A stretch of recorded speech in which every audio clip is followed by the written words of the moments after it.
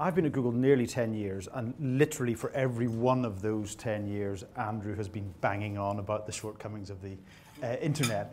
And just now that everybody else has joined that game, he's moving on, ever the contrarian, to something else. So the new book is certainly not without its criticisms, trenchant criticisms of Silicon Valley, but also there's suggestions on how to fix the future and resolve some of the issues that he has banged on about for so long. So, welcome, Andrew. Thank you, Peter. It's nice to be a wonderful audience. Splendid turnout. So I suspect you are going to tell us, you told us so? Yeah, firstly, I made a lot of mistakes as well. In one of my books, I predicted that Facebook wouldn't survive. So I am not as prescient as I'd like to think I am. I think I was a little lucky. I think I took a gamble on Cult of the Amateur in 2007. I mean, it seemed obvious to me, but it could have easily ended in a different way. I mean, I don't think there's anything inevitable about it. So I think I was a little lucky, and I've made many errors along the way, so I don't want to sound too cocky here. And you talk early on in the book about... Do you think I was right? We'll talk about that in due course. It's more interesting to get him to talk than me. Certainly some important points. You definitely made some important points, and I think... That's a diplomatic way of saying I was right. And some of the points I would disagree with. But I always joke about my book. When my books come out, people always come up to me sort of half apologetically, and they say, we kind of agree with 60% of what you write. And I always joke, and it's not really a joke, well, so do I. So. Well, you talk early on about, you say there's people who are yes, there's people who are no, and there's people who are maybe. And you say you're a maybe. So what does that mean?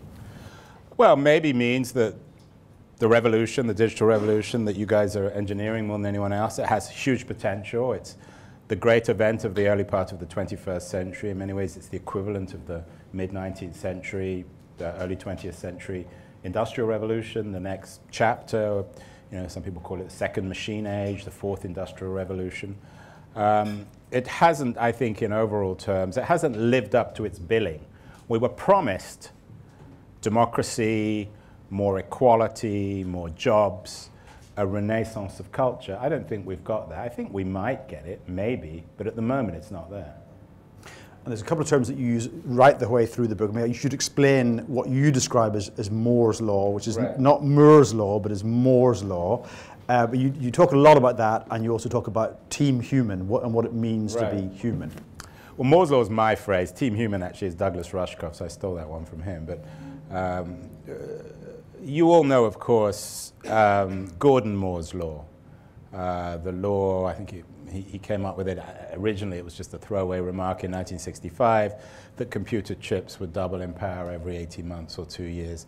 That's the engine of the digital revolution. And usually when you read these books about, you know, Industry 3.0 and the second industrial revolution and the second machine age, there's always an opening chapter on Moore's law as the engine, as the driver of the change. It's clearly a law, a scientific law. Whether it will continue forever is arguable, but so far it's driven the revolution. My argument in the book is that the problem with Moore's law, it's not a critique of Moore's law. I mean, you can't really criticize Moore's law. It's just an observation about the way the world works and the way technology works. But my observation about Moore's law is that technology has moved so fast that it's actually got beyond humans. We are being outrun by technology. And I think that explains why we're feeling increasingly uncomfortable, awkward, disempowered in the face not only of all this amazing new technology, from the internet to AI to augmented reality to smart machines and all the rest of it, smart cars, but also in the context of large companies like yours. A lot of people feel intimidated, to put it politely, by the large platform players. There aren't many of them. You know who the others are. So that's a reality. So how do we catch up with Moore's law? How do we as humans catch up with Moore's law? So I invent, at the beginning of the book, in chapter 1, another kind of Moore's law. This one is derived from Thomas More, the author of Utopia, 16th century Englishman. Most of you will have read his, or certainly familiar with his books from university or school. He of course famously wrote... Oh, so could we just make the feedback is a bit distracting? Sorry. Yeah, are we good now? Yeah, so he wrote I would argue he wrote a very realistic book, which is in part a critique of utopia. But in the book, the heart of utopia, Moore's Utopia, I think, is a reminder to people that the core thing about their responsibility as humans is agency, to take responsibility for society and to build a better world. What More was reminding people in the 16th century, particularly in the light of Luther and predestination and all these incredibly disruptive, traumatic scientific discoveries which suggested that we weren't at the center of the universe and that God was so infinite, didn't matter how we behaved, we were still, you know, our fate was determined before we were born. What More was reminding people is actually human beings still count. That's, for me, what Moore's law is about. It's all about agency. My definition of humans in the 21st century is that we've invented these smart machines, or people like you are inventing these smart machines that can do most things. But the one thing they can't do is have agency. So the challenge for us in this age, not in smashing technology, not in controlling it, not necessarily in breaking up Google or Facebook or Amazon, but in managing the world, in building a better world that reflects our interests rather than the interests seemingly of technology, not that technology has its own interests, or the interests of large platforms. Moore's law is the guiding principle of my book, and I'm reminding people that the dominant theme in the 21st century is human agency. It's the one thing that distinguishes us from smart machines, because otherwise smart machines can do everything that we can do. And I think we obviously agree that the internet age has thrown up a whole lot of issues, and society these days has all kinds of things that are unappealing about it. And you kind of come up with 5 fixes that will help the future. Now, they're not very controversial, are they? No, they're not at all controversial. And maybe you can rattle them off quickly.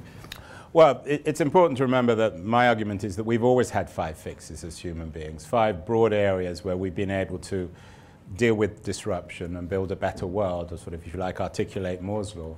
The first is innovation, companies like Google. The second is regulation of companies like Google, perhaps.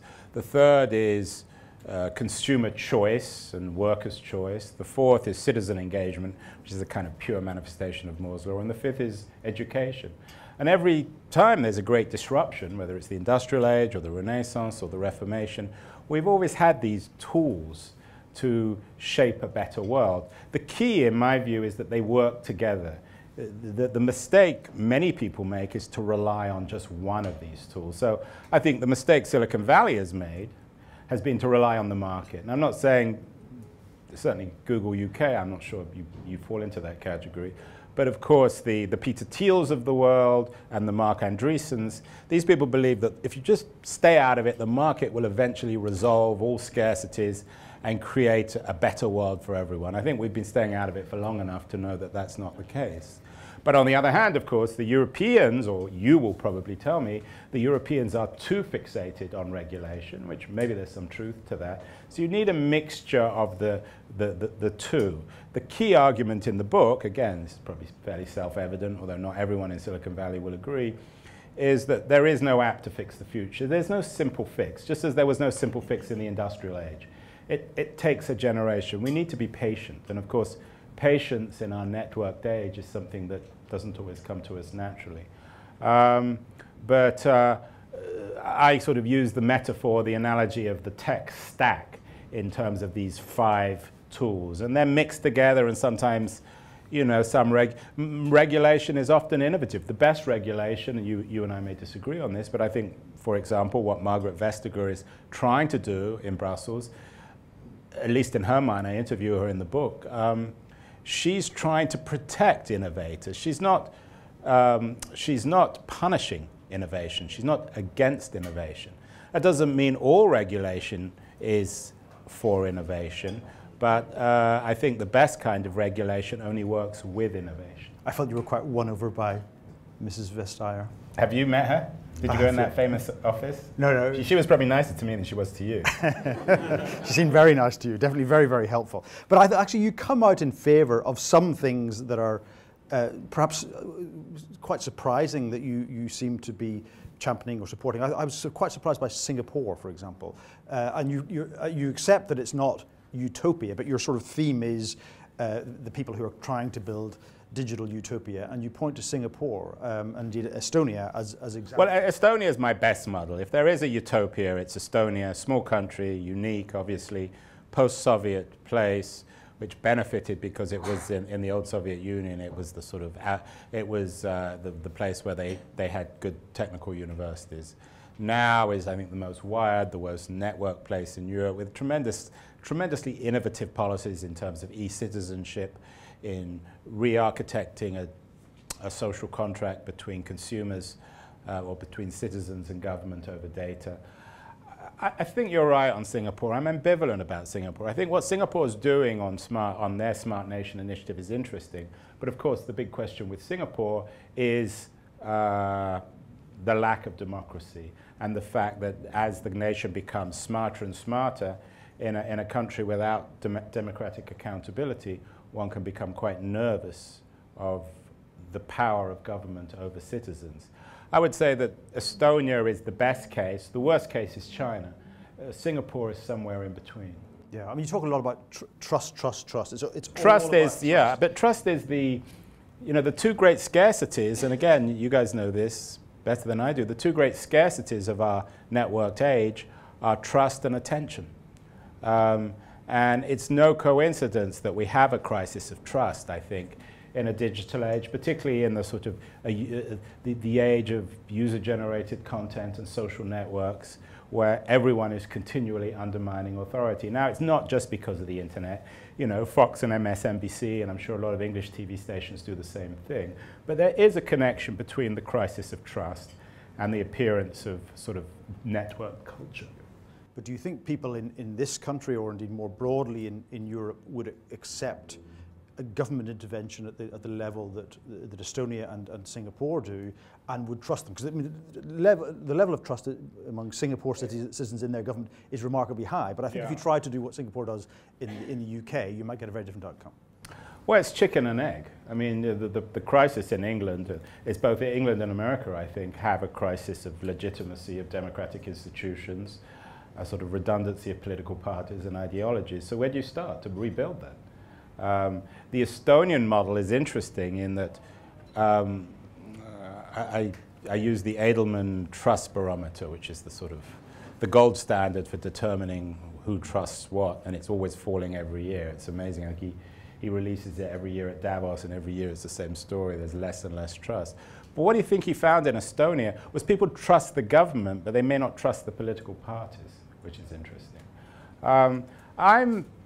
On the data front, I think what the Estonians are doing is interesting because they are, I talked to the former Estonian president who was the real architect of many of their reforms, this guy called Ilves, a very charismatic figure. His argument is that privacy is history. His argument is in the age of smart everything, it's increasingly difficult, if not impossible, to maintain a kind of 19th century version of privacy, the one that was protected in laws by people like Louis Brandeis in the US and John Stuart Mill in the UK. So what the Estonians have tried to do is say, okay, well, with all the digital reforms that the Estonians are doing, the government is going to know a lot about you. Your health records, your tax records, your car records, everything is online. Estonia is the first country to really go online. What the Estonians are trying to do, and I'm sure it's not perfect, but it's an interesting idea, is to say, look, we do know everything about you, but if we choose to look at your data, we will tell you. So the government has an accountability. It's a kind of almost, it's not based on blockchain technology, but it's a blockchain-like thinking, which may be one way of rethinking a social contract. You know, we can cling to our romantic notions of privacy. I'm just not sure how realistic that is, particularly since we're on the verge of, you know, smart everything, from cars to cities to bodies. Yeah. I don't quite know in this age how we protect our privacy, either from companies like yours or from governments. So perhaps, rather than trying to do that, which is a kind of Sisyphean task, it might be better to force the government under law to be much more accountable. So I think what the Estonians are doing is interesting. I think I'm more, as you can tell from the Singapore chapter, I'm a little bit more ambivalent. But I think it's too easy for, you know, British or American people to write off the Singapore experiment. It's a miracle in economic terms. They have the best education system in the world. They have a remarkably innovative economy. So to write them off as sort of neo-authoritarian, I think is slightly unfair. But you are clearly pro-government. You're pro-statism. Is that? Would you agree with that? No. I mean, explain what you mean. I mean, well, give me an example of You're in favour of the intervention of governments to regulate. I am in favor of regulation as one of the 5 tools. I believe that the biggest mistake in America was the sort of retreat of government from the digital terrain. I think you guys got very lucky with Safe Harbor. You guys, you know, Eric Schmidt did a very nice job on Barack Obama. You know, God knows what Trump's up to. But I think that the state, you call it, although it's the government, an elected government, has a responsibility to regulate some aspects. And I use the example of the Industrial Revolution with other industries. So we look at food. Without the regulation of the food industry, we'd all still be poisoned. Without the regulation of labor laws, you'd still have 11-year-olds working in factories. Without regulation, unions would still be outlawed. So I think you have to be realistic. This is an English audience. In America, I think people here are a little bit more realistic about this. In America, anytime you suggest any kind of regulation, you're accused of being a Stalinist, which is absurd. It's just one piece of the puzzle, one bit of the stack. But to deny its significance, I think, is extremely unwise. I think it's unwise of you as well, not you personally, but your company. I think you are acknowledging that government is a reality. I mean, we're in Steve Case's 3rd stage where politics becomes relevant. I mean, if you didn't realize that, you wouldn't be spending so much money lobbying in Washington, D.C. It's not a bad thing. We need accountable government. I'm very disappointed in many ways with the US government. But I think the EU government is doing a better job. Not ideal. I think some of the things that some of the European states are doing are absurd. You know, the French-Spanish initiative to force Google to pay newspapers for sending them traffic from Google News is obviously absurd. It's an example of short-sighted, of counterproductive regulation. Not all regulation is right, but I think the GDPR is an interesting initiative to make data portable. I think Vestager's work in antitrust and taxation is important. And I thought the comparison you made with... I mean, do you agree? Well, I was going to make a... He's avoiding the question. I thought the comparison you made with the car industry and Ralph Nader, unsafe at any speed, was a very compelling one. And the difference I would make there is that because of poorly designed cars, literally millions of people died. Yeah, that's true. But so my argument about the American car industry, and again, I'm speaking to you, I guess, you know, we're in Britain, but you're still an American company. My overall argument is I think some companies, perhaps including yours, have lost sight of their customers, I don't know who your customers are, their users' interest. So I think your business model is profoundly flawed in the long term. I think it's flawed because it essentially transforms the user into the product. And whilst someone here will argue, well, people don't complain, you're right, but ultimately they will, I think. People don't want to be watched all the time. People don't want to be turned into the product. And I use the example of the American car industry, which was fat and happy in the 50s, so fat and happy indeed, that they started designing cars that were essentially death traps. Nader in '65 wrote his Unsafe at Any Speed that exposed the bad design and lack of respect for their users in the car industry. And, you know, pre-Tesla, the American car industry has never recovered. So I think it's important, whether it's Google or any other tech company, to think about the real interests of what their users want. Now, everyone, you know, in terms of search engine, obviously everyone wants a high-quality search engine, which you have. But you and I have had this conversation before. I still think people would like to pay for their search engine if they were guaranteed complete privacy and that their data would be left alone. I wish that you would offer that. I don't see why it's a problem. And you point to examples of other organizations who are doing that kind of thing. I mean, and that's the market, isn't it, at work? If there is demand for it, people will come. Yeah, but it's the old Steve Jobs argument as well. You know, if Steve Jobs had waited for the market, we never would have had the iPhone. You guys know your market and the mentality of your users better than anyone.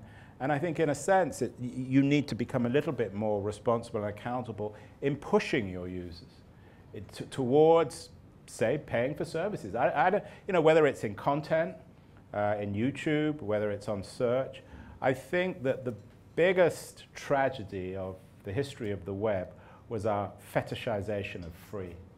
I think that has been the most destructive mistake. I think it's essentially destroyed the media industry, or much of the media industry, and has spoiled consumers into thinking that they shouldn't have the right to pay for stuff, which, you know, is very misleading and destructive. And subscription is something that is coming, both in news and in which is music. good, which I hope, you know, larger companies like yours would get behind. It offers another business model. Yeah. So, I mean, the big disagreement I would have with you about the book is that, as far as I could see, there literally is no acknowledgement of the benefits of technology in the book. And the last time, you were here, we did play a rather cheap shot, which was to play you the famous Can we do Monty what Python did the Romans ever do for us clip from Monty Python, which I haven't got today, but I'm going to read the quote, which is where John Cleese says, "All right, but apart from the sanitation, the medicine, the education, the wine, public order, irrigation, roads, fresh water, and public health, what have the Romans ever done for us?" Okay, but I could, you know, we're not doing Monty Python now, but we can pretend to do Monty Python. And I could say, and I wouldn't, but I could say fake news, technological addiction, increasing inequality, monopoly. The book is full of that. So, but here's the point: is that Peter, we're beyond that discussion now. I wrote, but let me come back on this. This is not a book about that. Everyone acknowledges that the internet's done amazing things. That's not the issue anymore. We've moved on from that debate. It's not useful anymore to be continually discussing whether or not the internet has benefited humanity. Okay, clearly it's done some good, and there are lots of problems. So what I'm doing in the book is saying, okay, acknowledge, you know, what's the point of, it's like some sort of political correctness that every time I read a book I have to explain why the internet's great. But there should be an acknowledgement, there should be a balance, because the point is, well, when I speak to you, you're very reasonable, then I read your book. and then, so, this is not an unreasonable book. Okay, a couple of, no, it's not. It's generally speaking not an unreasonable book, but let me give you a couple of quotes from the book. "Much of the digital innovation of big tech companies like Google and Facebook isn't currently working." Yeah. Come on, you can't stand by that. I mean, you can speak to your phone in Spanish and it'll answer in English. Let's pick on our friends in Facebook. Let's leave Google out of this. Do you think, I don't know if there's anyone from Facebook. Do you own Facebook yet? That's next week, right? Is Facebook working? It's infested with fake news. Zuckerberg has absolutely no idea of where to go in terms of his business strategy. Kids wouldn't be seen dead on Facebook. It's the perfect sort of place. You know, Putin spends, you know, millions of dollars a year hiring people to post lies on Facebook. I think mostly, and we see more and more research showing that kids are addicted to this thing. Again, it doesn't mean that everything about Facebook is bad. We don't need to get into that. But I would say in overall terms, Facebook is not working. And I think even Zuckerberg's acknowledging it. I mean, he acknowledged, and most people now realize, that one of the main reasons why Trump won the election was because the Russians gamed Facebook. Is Facebook working? I would acknowledge that there are definitely issues. And, By the way, our point is, please hold us to account for what we do, and generally speaking, don't bundle us together and bundle us together in the same sentence with other people. But look, here's another quote, which I found going a little far. "It seems almost normal for online audiences of millions to watch revenge porn, live beheadings, and suicides." That's not true. Isn't it? No. Almost normal. I suppose it depends on your definition of almost normal. But would you accept that there has been a profound sort of corrosion of the culture, and that the kind of content on this media which is where there's lacking curation is very troubling in many ways. The infestation of sexism and racism and sort of cults of violence, those are realities. My point is, I think that, if you want me to, I'm going to do it again, I'm going to bundle you and Google and Facebook all together.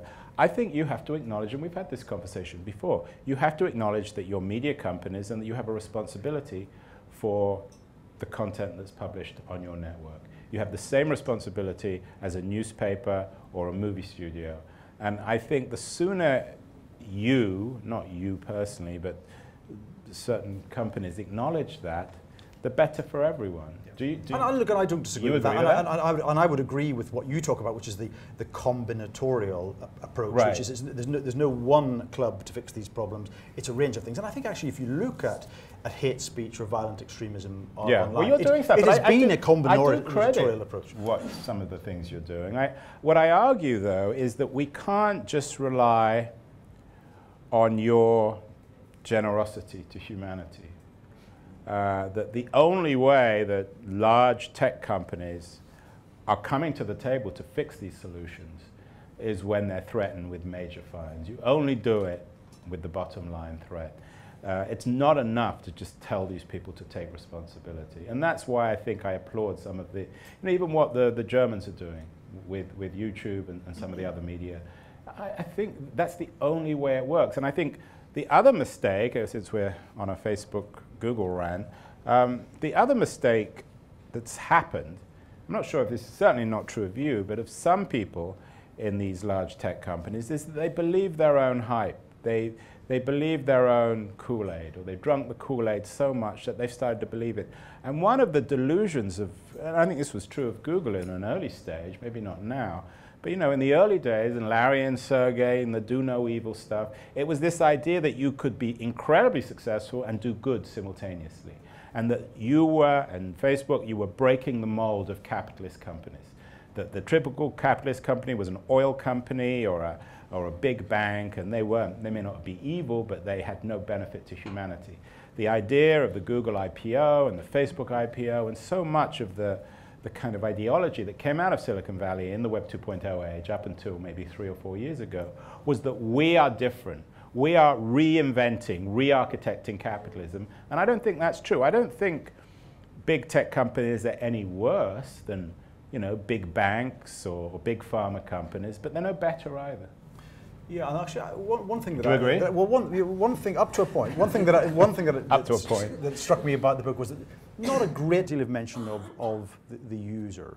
Yeah. And I think the big difference with Google and other tech companies is that we are extremely answerable to the user, and when we get things wrong, we hear about it very, very quickly. I think that's a fair point, and I still think, since you're being so frank and open, I think one of the weaknesses of the book is that I still assume that users will rebel. And I'm sure you do a lot of research in how happy your users are, and I assume they're reasonably happy. My fear and prediction is that we still haven't had a major data event. We still haven't had an Exxon Valdez or certainly a Chernobyl. And I still feel something will happen. It may be a state-to-state digital event which will open people's eyes. I did, Click, the Burda media search engine that's designed to take on Google. I did when their chief technology officer, Belgian guy, I think is an old friend of Larry and Sergey, very smart guy. We sat in their office in Munich, and he showed me how much you can find out about anyone online if you know what you're doing. And I think when you show regular people that, they would be terrified, because people still value their privacy. Yeah, and I like the line that you use about nothing, nothing, nothing, and then bang, and you're kind of suggesting that. Yeah, and I think it's always at the time where, no business model, no company lasts forever. I think, since I'm being self-critical, another weakness of the book is, on the one hand, I worry about monopolies and huge companies, and on the other hand, I predict their demise. So I think there is some, I wouldn't talk about that publicly, of course, but I think there is some inconsistency. Oh dear. Yeah, but YouTube's biased. We can edit. There's only beheadings. Are we going to have a ritual beheading at the end? So, towards the end of the book, you talk about the kind of public spiritedness of and education, the need for education, and actually you talk about the universal basic income as well, which I think you kind of come out in support of. Yes. Look, universal, coming out against universal income basic income is like coming out against apple pie or, babies. I mean, I'm a Northern Irish Protestant. I think our Northern Irish Protestant view is if you give people money without a job, they're going to spend it on drink. Well, that's true in Northern Ireland. Yeah, but what do you make of the argument? And again, it's a popular argument in Silicon Valley. What do you make of the argument that that technology may take away so many jobs that there just aren't going to be jobs? What's everyone going to do? Not everyone can work for Google. Google, what's the market cap of Google? It's almost $1 trillion. How many people work for you? 70, 80,000. Yeah, I mean, exactly. So, and we know there'll be less and less as AI becomes more and more central in your company. The thing about, what I like about the guaranteed minimum income is it's thinking big. Just as in the middle of the 19th century, there was no social security net, no way of protecting unlucky workers from the ravages of industrial capitalism.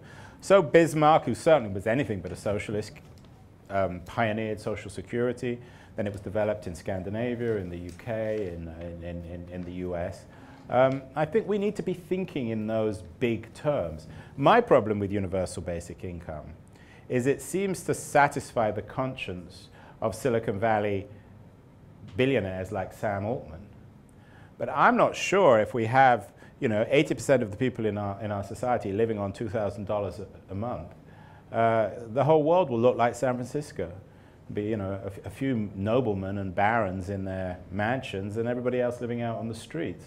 So the problem, I think, with universal basic income is it can kind of institutionalize the inequalities of our age. And you're right. I mean, look, you and I grew up in the age of the dole in the UK, where a lot of people did just sit on the dole and do nothing and drink and watch TV. So that is an issue. But I think we need to think creatively. In the book, I go to Switzerland, which is the first country to have a referendum on it. This is becoming a real issue. It's a real issue in Finland. It's an issue in Canada. It's an issue in Brazil. We need to think big. We can't just fall back on the old certainties because they don't work. I mean, what do you think about every economist from, even McAfee and Bryn Johnson, who are relatively optimistic, are concerned about the impact of smart technology on jobs. Just because technologies in the past have created jobs doesn't guarantee it in the future. So I do think we have to acknowledge this. And if indeed this technology, as many economists predict, do put 30, 40% of us out of work, we've got to come up with something. No, otherwise, there's revolution on the street. People are, people have nothing to eat. It's an important issue to think about. Yeah, and look, I would say that the experience of history is that technology has made the world a better place every single time throughout history, and there's no reason to suppose that the last wave is going to be any different. Yeah. But it doesn't mean that there's not bumpiness along the way. But it depends, right? But that's a sort of a linear view of the world. I think if you lived in Germany in the 1930s, technology wasn't making the world a better place. Certainly the experience of the Soviet Union didn't make the world a better place. So you can find examples of how the Industrial Revolution worked, and you can find examples of how the Industrial Revolution failed. And even, I talk about environmental regulation and the way in which the Industrial Revolution in that sense has been tamed. But we know from people like Naomi Wolf that global warming remains a huge problem, may indeed be the biggest problem of all with smart machines. So no, I think it's bumpiness along the way, and that's the purpose of polemics like yours. But my book is a map. I use the metaphor of the map, but it's not like a Google map where you go from point A to B. It's a much more complicated map. The future is not linear, and just as we move forward, so there'll be new challenges, new opportunities. There are many routes into the future, many opportunities. So I think there is also no singular route. As the book is, it deals with Estonia and Germany and Europe and the US and India and Singapore. And I suggest that there are many routes, and that the idea that the internet creates a one world global village, I think, has been proved to be wrong. Now, it doesn't mean I glorify what's happening in China or Russia, But I think we have to acknowledge the reality of the splinter net. That is the future of the digital world, for better or worse. Okay, we're going to go to some questions from the audience in a second, so get ready. But just before that, just some quick questions. One-word answers, or actually a symbols, or thumbs up, big thumbs up, or big thumbs down. Okay? Big thumb up or big thumb down. Bitcoin. In what sense? Well, are you broadly favourable? On balance, are you in favour, or is it a good thing or a bad thing? More or less than 50% favourability? Well, can I say that, but then I would say for blockchain that. Yeah. Okay, blockchain to do that. Okay. Uber. I use it all the time. Up and down. Up. Especially since Travis isn't there anymore. AdBlock Plus. Up. That's amazing. What do you think? Well, you've appropriated that, right? Haven't you built that into Chrome? Well, we've acknowledged that there are And issues. let me ask you this question, since we're all family here. Aren't you killing your own business by introducing AdBlock into Chrome? Trying to make improve the overall ecosystem in which we acknowledge there are problems. Is that a political? Next thumbs up, or the thumbs down. Karl Marx. Thumbs down. Facebook. Well, you know that one. Google. Since I'm here, and you're always very. No, I'm as Googled as anyone. I probably use it 1 million times a day. What I don't have, though, is a Google account. I had to do this interview on. You still have this thing. What is it? Google Chat. What's that guy? What's the thing you screwed up in social media? Google Plus. No, yeah, or Google Chat Room. I don't know. But I don't have a Google account. I don't use Gmail. So I sort of have this romantic idea that none of you are watching me, although I'm sure you are, because I just use the search engine without having a Gmail account or a Chrome account. So, but Google has. I couldn't write my books without Google. I could write my books without Facebook. In fact, I'm not on Facebook, so you know. Questions? Adam? Oh, sorry. Microphone coming. And very fair questions, by the way. Peter is a gentleman. Hey, Andrew. Thanks for writing another great book about us. Thank you. I think that it's a great book. Have you read it? I've just skimmed a little bit of it. It's enough. I was actually skimming the bits about Vestager in Brussels. I think everyone in this room would agree that there is a need for regulation, and in some of the examples that you cite, things like the Corvair or meat safety, food safety regulations, even antitrust going back to Standard Oil, it was always based on evidence. And I think that what I see a little bit in the bits of your book that I just skimmed and a lot of this discussion around these issues is a lot of rhetoric, a lot of argument, not a lot of evidence. Well, Vestager has, again, I'm not. But you're actually just relying on her to say, well, she's not some schmo off the street. I mean, she has 3 antitrust investigations of you guys, and the stuff on I was looks after the antitrust investigation. Right. So, so I'm not sure whether we can have whether we have a compromise here. But, I mean, the stuff on travel, I mean, that stuff is real. That's not an invention. Let me put it another way. What we've always had is a press or people like you who write books that actually are independent and look at these issues in an independent way. There was evidence that the Corvair was deadly before regulators intervened. And it wasn't just Ralph Nader standing up saying, like, I don't like this car. We actually based regulation on a system of rules and a system of evidence. And I think what's interesting about the internet is that nobody feels obliged to use those standards anymore. Maybe the standards should shift, but I don't think that the discussion... Well, let's use the example of Uber. I saw a report this week that suggested that the average Uber driver earns I think it's $3.50 an hour. And in the book, I talk about the way in which, again, I don't pick on Uber, there are other sharing companies do the same thing, are not conforming to laws in terms of protecting the rights of their workers. I mean, these are real things. I mean, they're not to be ignored. It doesn't make them necessarily robber barons. They may not be equivalent of the textile mills where people lose their arms and, 11-year-old slave away. But still, it's a problem. These are issues that need to be resolved. Fake news is another huge issue that has implications in our politics and our culture. The impact of technology in terms of addiction is also very real. So I think it's unfair to say that... They have to lie those things, right? They have to, each No, I agree, but so you're particularly talking about antitrust. I mean, look, you know a lot more. You'd kill me on an antitrust argument, but I'm not sure you'd kill Vestager. I mean, she's killing you with them. It's work in progress. Question here. Hi. I wanted to ask a question. So you're kind of attributing to tech companies the responsibility for fake news, lack of democracy, the spread of sexism, racism, and so on and so on. But, well, you kind of mentioned it in your talk, and but isn't like the tech companies, they are the light that show that there are problems, because they're always been there, and just the smartphones gave access to express themselves to Uber drivers, which was before reserved to Oxbridge-educated white men who are, you know, writing in the Times. Now everyone can express themselves, and suddenly we see all this, you know, kind of I've been issues, making, and we can address that, and we can change it. I think, you know, I've been arguing against the idea that somehow it's that the old elite. I mean, you have new elites. Firstly, I mean, you have people with, you know, millions of Twitter followers, huge YouTube following. So we have a new elite. Maybe it's not an Oxbridge elite, although I'm sure some of these people went to the top universities. In fact, if anything, I think that we have a sort of a narrow elite and the disappearance of a middle in this culture. Look, I'm not blaming I mean, you can't blame Facebook or YouTube when people, you know, when people do really nasty things. But I do think that under law there needs to be more accountability, because otherwise, how do you clean it up? The problem is, again, without wishing to acknowledge they're a media company, they're not hiring curators. And the only way to fix the problem is not through an algorithm, but through people. And it's also a way of creating jobs. Hi. I wanted to touch on what you said on UBI.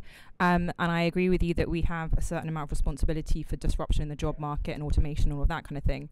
But I would argue that actually we need to think even bigger than UBI and think about how much actually what we put a monetary value on. So for instance, and there's also like a feminist argument here that a lot of care work, etc., doesn't have a monetary value. It's a lot of stuff that people do, emotional labor, good in society that we don't put a monetary value on, and actually society should be valuing that. So actually that's kind of swathe of things. I think that it isn't controversial to say we should have a universal basic income for those people. And what are your thoughts on that? Well, I think that what the smart machines are doing is making us realize that certain human things like empathy and sympathy and the ability to communicate, these are the things that we need to focus on. And I think we need reforms, and in my education chapter I focus on this with Waldorf education and other humanistic traditions.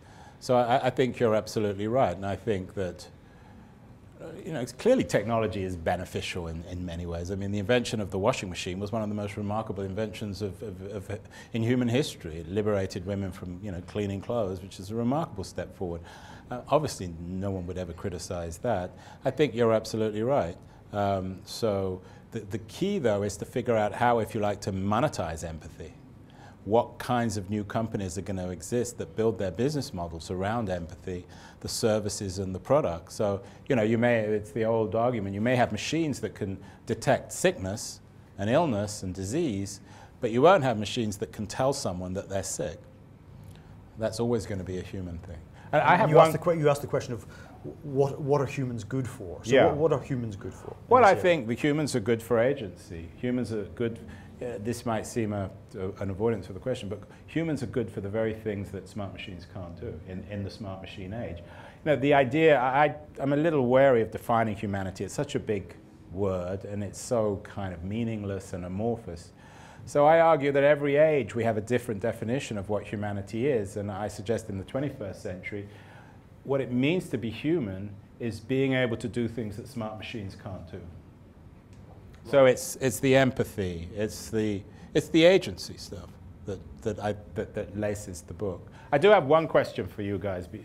Maybe you can answer, or maybe there's someone in the audience. I'm interested in, you know, I do have one section on kind of moral responsibility of the new elite. What you think the responsibility, not necessarily of you individually, but of the senior executives at this company, particularly the founders of the company, how they should actually be. And I don't want to just pick on them. I mean, you could include Zuckerberg as well, and Benioff and Bezos. What they should be giving back to society, and whether the analogy of Carnegie is a useful one, and 19th century robber barons. Do you? No, I thought that section was interesting, and you spoke pleasantly about DeepMind. It gets good press, DeepMind. Yeah, and actually, interestingly, you didn't mention Sundar Pichai at all in the book. And again, I think I have? Well, yeah, I think you should, and I think actually Sundar would probably agree broadly with your 5 principles. Certainly, the way. What about Larry and Sergey? I think they would too. I mean, and Eric? I think everyone. The whole gang. I make it very clear in the book that I'm not against the market and I'm not against capitalism. But on the other hand, that doesn't justify everything. I just did an interview with Chris Hughes, the co-founder of Facebook. In the beginning of his book, he said he made $500 million for 3 years of work as an undergrad at Harvard because he happened to share a dorm room with Mark Zuckerberg. Got very lucky, acknowledged he got very lucky. He says that's wrong. And I think your point is a fair one. Look, my book can't deal with everything. Piketty has already written, and a number of other economists have written important books about the inequality seemingly inherent in contemporary capitalism. I'm not an economist, and I couldn't really address that, but I agree. I think the problem is one of contemporary capitalism, but increasingly it's becoming digital capitalism. And the kind of wealth that's being created for individuals, I think, is just unhealthy for everyone, including them. I mean, in the book I suggest, I think the 9 wealthiest people in Silicon Valley, if you add up all their wealth, it's the same as 2 billion people in the world. That's just unacceptable. Now, you can't blame Silicon Valley for that. They're playing by the same rules. They're not acquiring that wealth illegally. But it is a huge problem, and ultimately it doesn't benefit the tech community because you have the vilification of tech. Tech is, when you have Bernie Sanders and Elizabeth Warren and Ted Cruz and Steve Barron all talking about antitrust, all saying that there's a problem in Silicon Valley, then there's a problem. Last question here. You mentioned that one of your assumptions is that at some point consumers or users will rebel. What do you think would be the tipping point? What would it take? Well, as I said, I think a major, when it comes to, say, your business model, a major data event. David Kirkpatrick, who's a very well-known and responsible, respected tech journalist. He's used to be the tech editor of Fortune. He wrote the book on the history of Facebook. I bumped into him at CES in January. He said to me that there's rumors that the Chinese government is actually acquiring all the data of everyone in America, and that's a sort of form of economic or data war. Now, I don't know if that's true, but if people like Kirkpatrick are talking about that, it becomes a reality. And it's clear with what the Russians have done in terms of American democracy. It's clear what the Russians are doing with every election in Europe, from Italy to Czech Republic to the UK and Brexit, that there are a lot of problems with what's going on in the data world in politics. So I think you never know what's going to happen, but stuff will happen. Stuff so serious that it will wake people up. No one could have, I guess you could have predicted Chernobyl, but no one did until it happened. And then it seemed obvious and inevitable, and the same will happen. I think this is really my message to Google, is you're dominant. You've won, you think you've won, or I'm not saying you, but it seems to me as if you think you're so far ahead that you can't be caught. I think, as always in human history, the rules of the game change with, Harold Macmillan's famous remarks about, why did you change your mind? He said, events, dear boy, events. And that's what's going to happen here. Events, dear people, events. And then you will see. I don't know what it's going to be. I have no idea. But digital's becoming central in everything, particularly in state-to-state relations. And my guess will be that somehow China will be involved. China is a much bigger threat, I think, both to Google and to the US and the West than Russia. I think we got it wrong with Russia. I mean, they are, of course, they're like a fly. They're an annoying fly, and China is much larger, much more destructive, much more problematic in the long run, and much more sophisticated in their use of data. With that, Andrew Keane, thank you very much indeed. Thank you.